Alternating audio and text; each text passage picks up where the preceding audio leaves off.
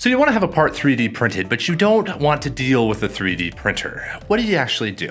Well, this is an interesting question, and it actually comes up pretty often. You might be a teacher who doesn't have access to enough printers to support all the parts in your class if you're doing a STEM education class. You might be somebody new to 3D printing who's just trying to experiment and understand what kind of parts you get out of it.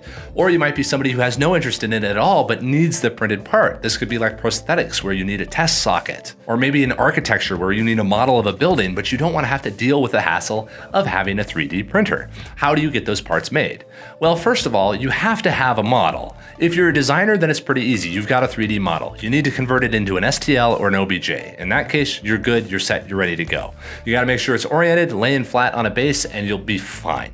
If you don't have a 3D model, then you need to find one. You can go to repositories like My Mini Factory, Printables, or go to yegi.com and you can find all of them kind of combined. So you can make some cool gifts for your family that they wouldn't be able to find on Amazon. And if you have no way to get a hold of 3D models, but you still want something totally original, then you can go to a contractor site like Fiverr, and there are 3D modeling artists there who can create whatever your concept is and turn it into a 3D printable model. Again, an STL is ideal. Once you have that 3D model, all you have to do is go over to the Slant 3D POD page and then upload the file. It'll show you a preview of the file and the way it's going to be printed. It will show you the orientation. That flat plane is the printer bed, and if it's laying sideways or weird or wonky somehow, you need to reorient it. This has to be done by you because the orientation of the print is very dependent on the part. And if you're designing for the 3D printing process, you need to set the standard. We don't want to do some kind of an AI visualization version of it because then we might be doing something that you don't want to actually have happen to your design. So you need to make sure that your part is oriented ahead of time, at which point you will get a quote for how much it costs to make that part. We show the quote immediately. You don't have to sign up for an email or give us your name or anything else. You can go by and explore if you want to. We think it's necessary for you to know what you're getting into without having to sign up for a newsletter first. Once you get that quote, you can just say buy now, put in your information, and you'll get your part. If you create a user profile with us, then you can store that part, which can be really useful if you're needing it for long periods of time. But over time, maybe you are trying to run an Etsy store or you want to have access to our print farm and you're using the POD app to get access to all of those machines.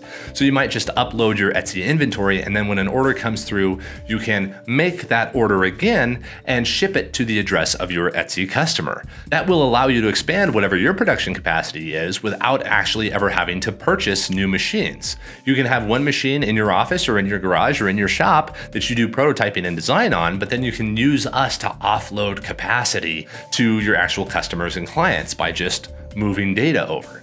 And this is what's really interesting about this app, because even though this app stands alone as a really good, easy resource for getting 3D prints done, the technology underneath it is what is really interesting. Because number one, it's backed up by hundreds to thousands of 3D printers that can be fired up in a moment to actually make it do its job.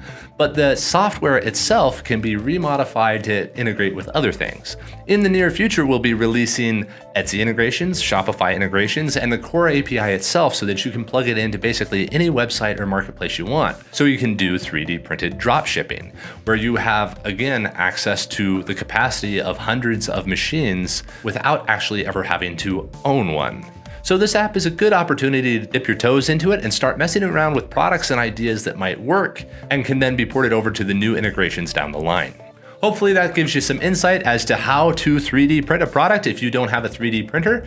We hope that our process makes it totally invisible for you so that you, the designers, the product creators, the business operators, don't actually have to engage with a plugged nozzle. You can just order a part and you get your part. Because that's really what the point of 3D printing is to have something appear out of nothing without actually having to do a whole lot of work and setup. Have a great day, everybody.